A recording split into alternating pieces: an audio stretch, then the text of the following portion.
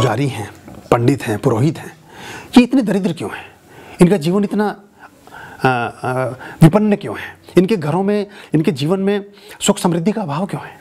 इसलिए है कि ये यजमानों की पूजा करते हैं, ये सेठों के घर जाकर के पूजा पाठ कर रहे हैं, उसकी वजह में उनको 100 रुपये, 200 रुपये, 500 रुपये, 1000 रुपये, 10,000 रुपये मिल गए। अपने लिए कब किया आपने? आप खुद वो सेठ हो सकते हैं जिस सेठ के घर जाकर आप पाठ करते हैं, पर आप खुद पाठ नहीं करते।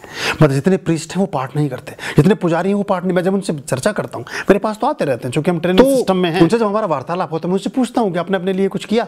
उन्हें पाठों का भी ज्ञान नहीं है, वो आरती को पाठ समझते हैं कि हमने आरती कर ली, हनुमान चालीसा कर लिया, कुछ कर, ठीक है, सब चीज़ें प्रभावी हैं, पर ये ऐसा जैसे खाने के साथ सलाद, जैसे खाने के साथ पानी, ये पूरा खाना नहीं है परमात्मा के लिए।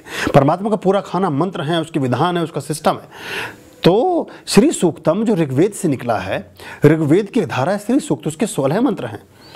उन 16 मंत्रों में लक्ष्मी वचन देती है व्यक्ति से कि तू अगर इनका पाठ करेगा तो मैं तेरे घर ही रहूंगी। तो बहुत छोटी सी तो ये करना चाहिए प्रीस्ट्स को, क्योंकि वो कैसे आइडियल बनेंगे? अब लोगों का इसीलिए तो पूजा पाठ में रुझान नहीं बनता। बहुत सारे लोग पूजा पाठ में प्रेरित नहीं होते, पूजा पाठ से प्रभावित नहीं होते, पूजा पाठ अपने जीवन में करते नहीं। वो सोचते पंडित जी तो 50 रुपये के लिए चप्पल चटकाते घूम रहे हैं, छाता इनका फटा हुआ 2 साल से, वो तो ठीक हुआ नहीं, हमें जरूरी कुछ कर देंगे। खुद नहीं अपने लिए करते हैं, कर तो सकते हैं वो, पर ये अज्ञानता है। मैं सबसे कहता हूँ पहले अपने लिए पाठ करो, समय बचे तो किसी और के लिए भी करता हूँ। तुम्हारा जीवन अगर अच्छा होगा तभी तो परमात्मा के प्रति आकर्षण पैदा होगा।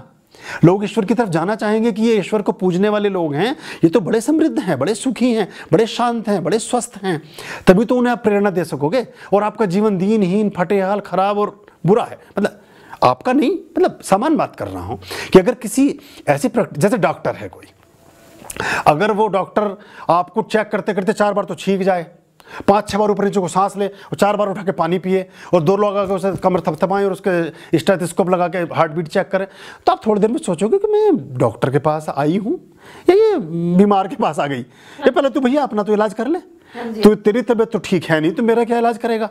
ऐसे है।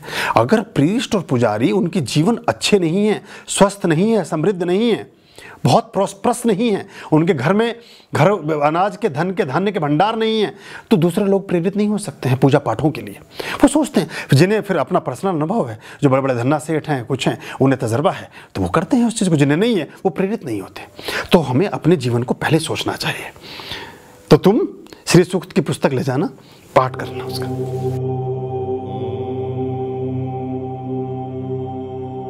आर्यम शरणं शुभमस्तु।